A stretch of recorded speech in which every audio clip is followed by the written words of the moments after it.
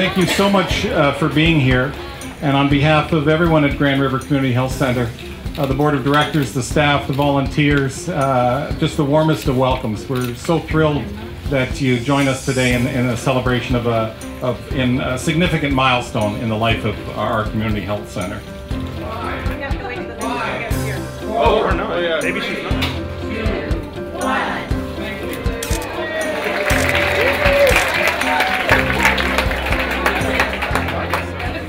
You will not understand the rush of emotion that's going through me right now in terms of what we're providing to the people of this community.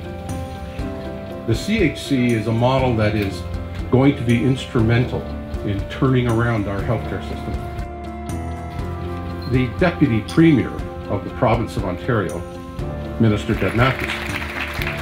It's great to be here in Brantford, and what a wonderful, wonderful celebration. You know, community health centers are unique. They have a special model of delivery of health care it's not like this anywhere else.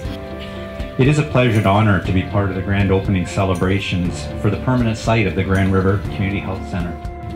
With the most warm welcome to the staff, board members, volunteers, and all of the friends of the Grand River Community Health Center, both past and present. We look forward to continuing to work with you to create a coordinated, integrated, and sustainable system of care throughout Brantford, Brant, and across the entire LHIN. Thank you for inviting us to celebrate today. The confidence that you've demonstrated in this neighborhood, both to the East Ward and then also to the Colburn streetscape, is so significant, and just your presence here is important. What you've done with this building is important, and you will change the nature of this neighborhood.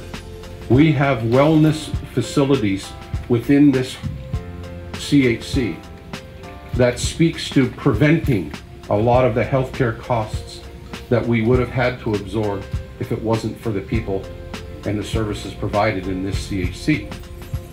That's how spectacular this kind of model works. Because it is very much focused on the social determinants of health. It's very much focused on getting people the care they need before they need much more invasive and more expensive care.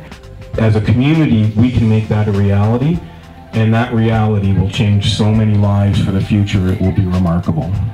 And congratulations to you and your team. You have done a remarkable thing. This beautiful structure has given us a state-of-the-art house.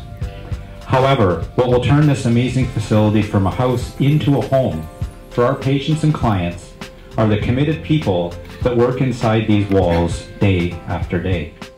Patrick Trottier is the artist that created this building from MMMC Architects, and Patrick, you've done a wonderful job, and I thank you.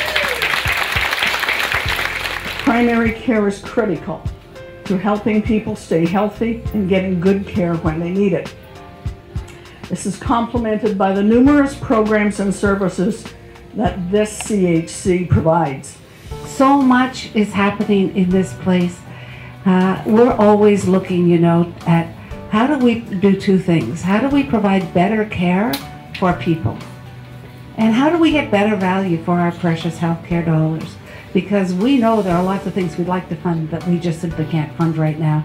So as we get better value for those dollars, we can actually improve the services that people get. The dollars we spend in healthcare will be directed to the exact thing that it should be, and that is making communities and individuals in those communities well.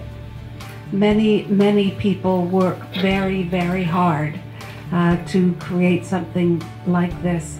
And I'm just delighted to be here with you. I want to congratulate everyone who had a role to play in bringing this extraordinary model of healthcare right here to Brantford. Thank you. 1,000 fibers connect us with our fellow men and women. And among those fibers, a sympathetic thread, our actions run as causes, and they come back to us as effects. So congratulations and thank you, Peter.